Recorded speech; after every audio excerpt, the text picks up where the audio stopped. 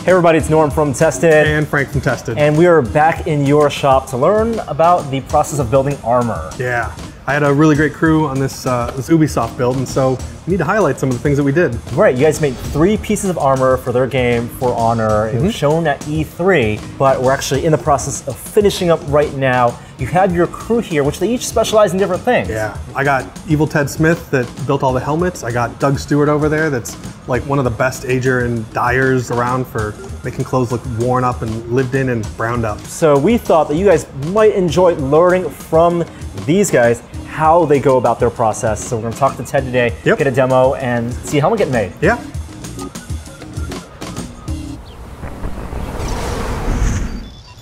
So this is Evil Ted Smith. Ted, great to see you. Oh, thank you. We've seen you working in Frank's shop a lot, and of course your work. You have a popular YouTube channel where you do a lot of fabrication tutorials, so great to have you on our channel as well. So you work with Frank to do these helmets for this game. Yeah, matter of fact, Frank called me up and said, Ted, I need helmets, and I'd love to do them on a foam, and you're the man. I said, fantastic. So I saw the pictures. I was a little intimidated at first, like, wow, and then I thought, you know, what I could do is I have a basis of a pattern I did.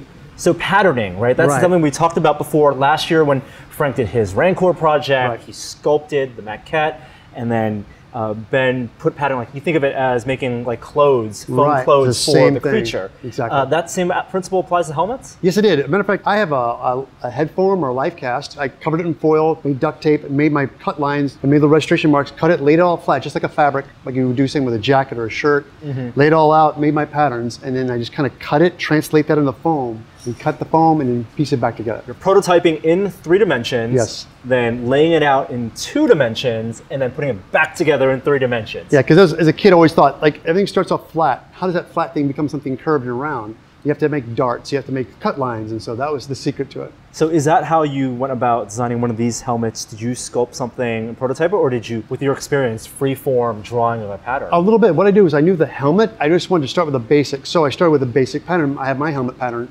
I sell on the Evil Ted website, Evil Ted channel. I have a pattern, and what I do is I took the basic pattern, and you guys can download it. Oh, very cool. It looks very much like this, and what you do is you piece the patterns together. Oh, it's a blueprint. It's a blueprint for the helmet. So what this is basically, this is the top of the head, and this is the side head, and being the helmet symmetrical, you only need one. So you just trace one side for the right side, flip it for the left. So that's all we have to do. And people are saying, is it that simple? And the answer is yes. What I'm gonna do is take this pattern, and this, like I said, this is what I made from the aluminum foil and duct tape pattern. I transferred it, laid it out onto paper, and traced it. And then I just made it onto a paper pattern. I like to convert my patterns into something like hard stock or poster stock. Like a pattern, like anything else, you can just use it over and over again. Right, right. If you're just making this one helmet, we have it printed right now on standard 8.5 and 11 sheets of paper. The pattern's actually bigger than that, so you're just taping the pieces together, as long as they're all to scale. Right, exactly. Cool, but if you, again, transfer it to poster stock, card stock, manila envelopes, you can save that, put it in a drawer, and you can make these multiple times. Exactly, so you have your pattern, so you don't have to keep making it all over again. So now what I'm gonna do is I'm gonna go and just trace this right straight onto my foam piece. Now, the thing that's secret, the big secret to when you're tracing stuff, is you're not only going to get the shape of your pattern, but you see these little notches I made on the side? Yes. These are registration marks. And the reason I put those in is because when you go to bend the foam and heat it up, foam moves and travels. So you want to make sure it goes right back to the same spot it was in the original pattern. So when I made my pattern, I made these marks. So therefore, when I heat it and glue it back together, they're going to line right back up. So they're just ways to identify where the pieces touch together. It's not actually, you're not cutting these parts out, and it's not, because it's foam, it's already malleable, it's not going to stick out. Right. Got it. I'm just making these so I know that when I go to glue this side to the other side, I have a mark to where it has to line up. There were years when I was young, starting off as a fabricator, I would make things out of foam and put them together, and it would always be a little twerked or a little tweaked, and I was always scratching my head. And I worked on a commercial with some professional fabricators, and they made these marks, and like a lightning bolt went off in my head and went, oh, of course. Registration marks. And of course they do that in the fabric world as well too. Now if you are taking your prototype and before you cut it, your pattern lines, where are the best places to make those registration marks? That's very good. I like to, it depends on how the size is, but I always do like about 1.5 inches spacing. If it's something smaller, you know, you can do like smaller, but yeah, you're right. A general distance, I think it's about 1.5 to 2 inches when doing your spacing. Because you realize the foam is going to bend to a degree, so. And the cool thing about this too is that doing patterns, the cool thing is that you have symmetry. Because people sculpt costumes and sculpt helmets, and I'm always impressed with sculptors because those guys can just look at stuff and organically do the symmetry with sculpting. They all do it by hand. I, on the hand, cheat. I just make one side and flip it. And make it all symmetrical. Yeah, so the way if you're doing with helmet and armor, whatever you do, something like a armor piece or some Iron Man costume where you're making it at home, once you make one side, all you have to do is flip your pattern, boom, instant symmetry. That's important. Don't make two of the exact same. They need to be chiral. You need to flip it over, and you have to reverse. That's right. It saves you the headache of like making something. Because I know there's a lot of people out there that sculpt, and like I said, I admire them. They're phenomenal, and I have friends that sculpt, and I always like, oh, how do they do that? Because with me, I just do one side and flip it. Now you're outlining, you're tracing it with a Sharpie, and you're gonna be cutting along the Sharpie. Do you cut on the inside or the outside? Like how close do you have to be to that pattern? With the helmet, I'll tell you what, being foam, you have a lot of forgiveness.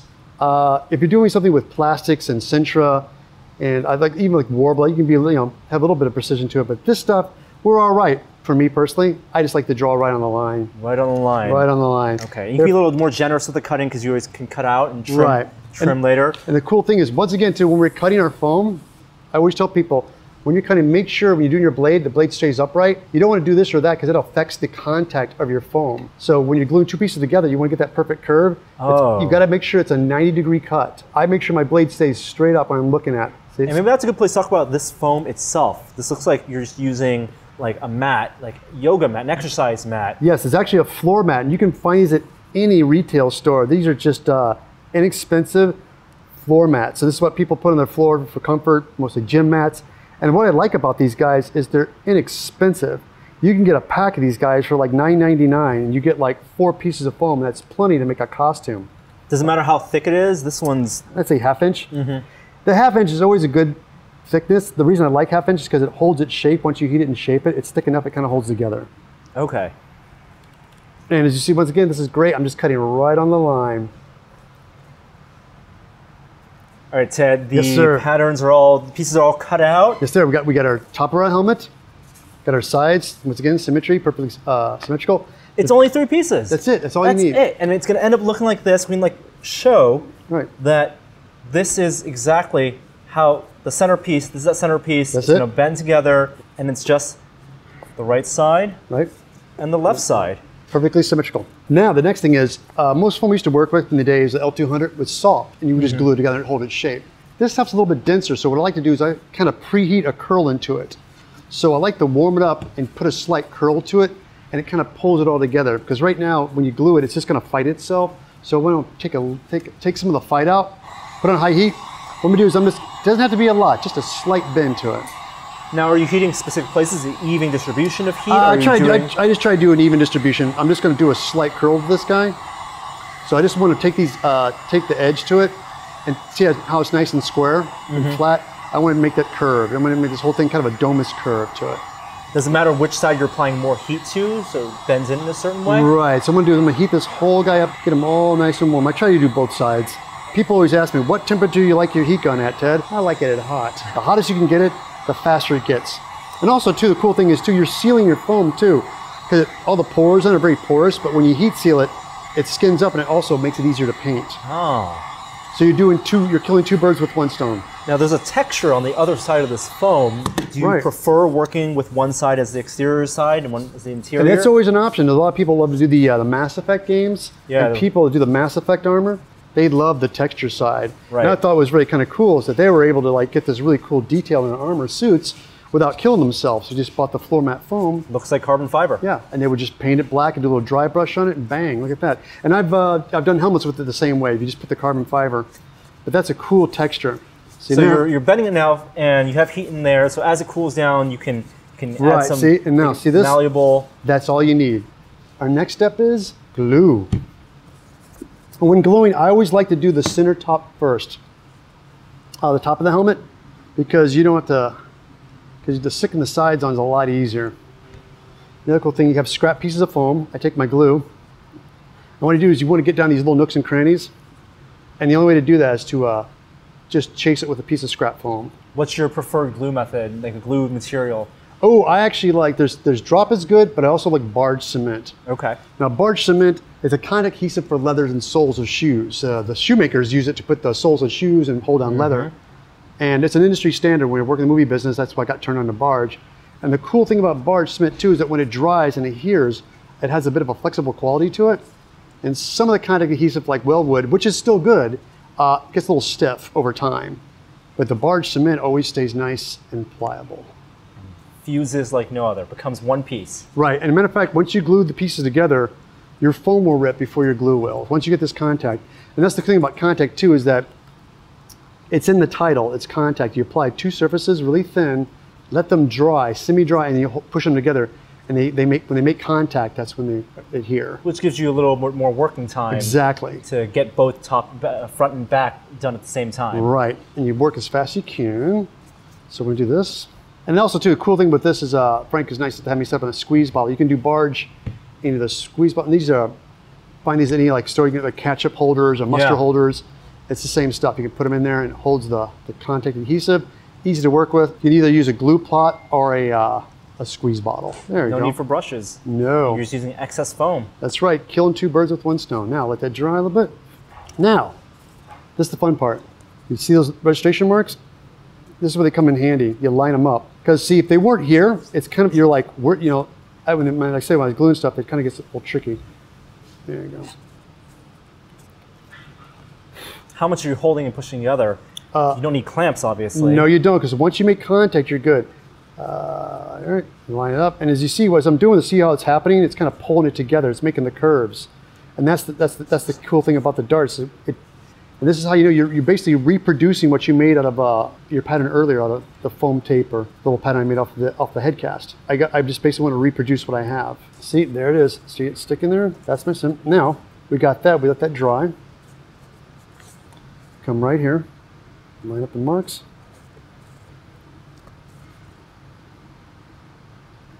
And the people usually ask me a lot, how do you make clean seams, Ted? I said the trick to making clean seam is that when you put your two pieces together, make sure they're flush.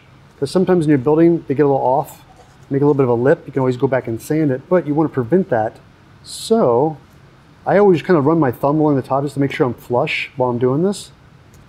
And that's the key. It's easy to do it right, you know, and stick it down. You can definitely sand foam, but it just makes it easier to kind of line them at the same time. There we go. What really matters on that top part, the part that's exposed, have that seam be flush. And here's a little trick too I like to do. While the glue's still drying, I just kick it out and fold it back the other way. And what that does, that puts tension on the seams that is glued. So that's gonna make them nice and tight. So matter of fact, while that's doing that, let's go ahead and start applying glue to our edges of the helmet. Same thing again, I wanna do the dart first. And I just push them two together like this. Kind of move them around, take my scrap piece.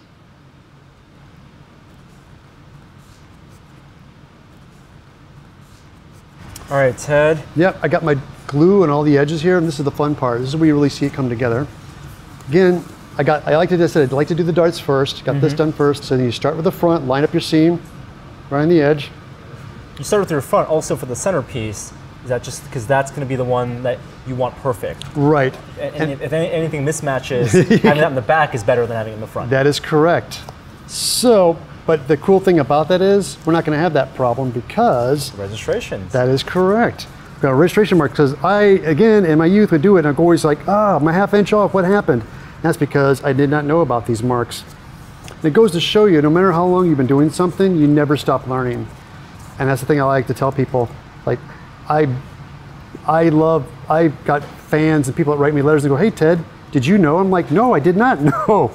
Thank you for sharing. It's like, there's some great tips and people, I just love the community of sharing. And that's what I love about this whole thing with you guys on Tested. It's just great, we get to see these great stuff and behind the scenes of all these wonderful things you guys do. Because now you're a part of it. I know, and I'm so thrilled because I'd like to share.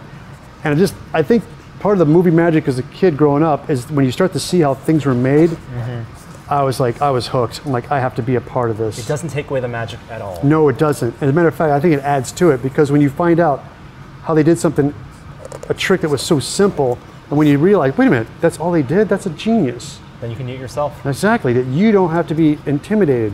When people see a cool suit of armor, like, I can't do that. Like, yes, you can. See, look at that, there you go. Now, that's our first half. First half. Look, it's kind of pulled a little bit. It's because the glue's still a little fresh. No worries, that will dry now. Now, you designed this to be 3 pieces for your pattern. Exactly. At what point do you decide, okay, she needs a 4th piece? We should cut them into 6 pieces. Like, what informs that decision?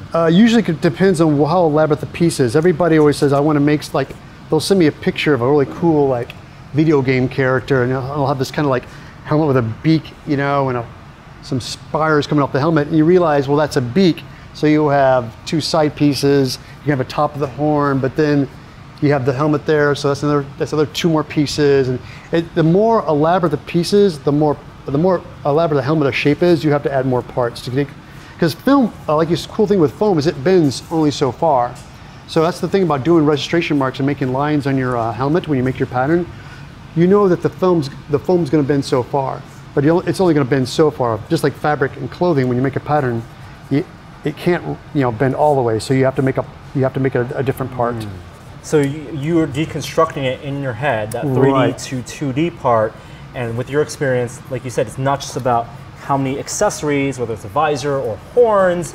It's also about how much the foam, the material, will bend to your needs. Exactly, and the thing is, also I tell people out there too is like, don't be intimidated when you're building stuff because it's all a little overwhelming in the beginning, but over time you'll get more comfortable working with it. That's why I kind of like making these patterns. And I have these patterns I sell online, and the reason I sell them, people get them, is that they can understand now this was once a flat piece of paper, a flat piece of foam, and now it made a round helmet. And it's all about darting and pattern making. And it goes to show you that there is a way of doing it. And once you get this pattern, you can realize, hey, I want to make this longer, you just add paper to that. Or if I want to make a face shield, you just add a piece of paper, cut it, transfer it, like that. Just like this. I mean, we started off talking about this. This is a helmet you made for that costume, and even though it has the face shield, the essential part of it is very similar to this helmet. So I took the concept of this pattern, I bought this pattern, but I realized this pattern, this cuts in sharp. So with this curves in the line, I just took the pattern and went straight with it, so I could compensate for the drop off of the helmet. And there was a peak on the helmet. I realized the only way to get that peak, instead of cutting 90 degrees, I cut it at a 45 degree. So when you touch the 2 pieces of 45 foam, it makes a peak. The inside of the material, the thickness of it, allows you to then when it glues together, it forces a peak. Oh, and those are tricks you'll learn as you keep pulling it. And the way I learn is just by doing it, just by playing with it and doing it, experimenting. How about this rim on the bottom here? That was kind of a fun little trick. As a matter of fact, when I got this all done, it had a nice flare on it. And it's got a kickoff on it, and I realized the helmet was already done, so I took a knife and I cut a beveled piece of foam. If you look, it's just a beveled piece of foam I just glued on and stuck on it, glued onto it, and then kind of sanded it, and then came in from the backside with a knife and cut it at an angle to get rid of the thickness of the foam to give the illusion that it kind of bends out, but that's actually a separate piece of foam. And then the visor, a faceplate? Same thing, I took I made a piece of paper, and I kind of like had an actual really cool illustration. They gave us designs, so I was matching the design. I laid a piece of paper pattern on, laid it up and traced it, and kind of figured out my curve, made it, traced it on the foam, and did the same thing, did a 45 cut, glued together. And what happened was when I made it, it was too narrow, so I had to take the pattern, make it bigger, and do it again. So again, when you make something, if it messes up, don't kill yourself. It's all part of learning. That's right. The material isn't all that expensive. Exactly. And then how about this guy here? Because you have this is a really big piece of foam. You didn't make this out of that mattress foam, did you? Yes, I did. Oh, you did? Yeah, what I did is I ended up, we usually would order thicker foam, but we were kind of on a deadline. I just took this foam and sanded the rough side out and stacked it. So I stacked a bunch of foam together, glued it all together, and then took it through the bandsaw, cut the shape, and then took a belt sander, so I sanded them. And I did them both symmetrical, and then went back in with a knife and cut this off and made it like jagged and broken. And then the cool thing with this is I had the pattern, I altered it, did the same thing, did the curve. And the cool thing with foam is you get different thicknesses of foam. And craft foam, you can get any craft store. And that's what I ended up doing here. This is all thin pieces of craft foam that I cut out and added a little detail. And the snake head you see here, the dragon, that's a thin piece of craft foam. And for the lines, I took a little wood burner and just burned the lines into it. And that's simple. Cool. Did it all separate and glued it all together. Did some wood burning details, sealed it. That gives you your battle damage. Right, and then sword slashed into it. Right. And once again, the most saving grace, the coolest thing is, hails to the painters. Nothing pulls something together like a good paint job. If you saw this at first, you'd be like, it looks okay. But once you get paint on it, wow. I mean, look at this. This was once just gray foam. It looked just like this. Painted, sealed, coated, wow, paint. Awesome. Yeah. Well, the helmet is done. This is the one you had beforehand. This is the one we just built. Right. You gonna put it on? Let's do it. Let's do it. All right. See, we're superheroes. We have to take our glasses off before we put our helmets on. Mine's not gonna fit. Well done. That's so cool. Thank you so much, Ted. People can find more of your work on your YouTube channel. Your website has some of these patterns, some free patterns, some patterns where people can buy as well. Yep, exactly. And thank you so much. Hey, thank you guys. Thank you. And dude, Tested. Keep it up. It's awesome. Thank you guys for watching as well. We'll be back in Frank's shop with more on this project, learn more about that painting and weathering process. So look forward to that video. But until then, it's Ted, I'm Norm, Frank's over there working. We'll see you guys next time. Yeah. Bye.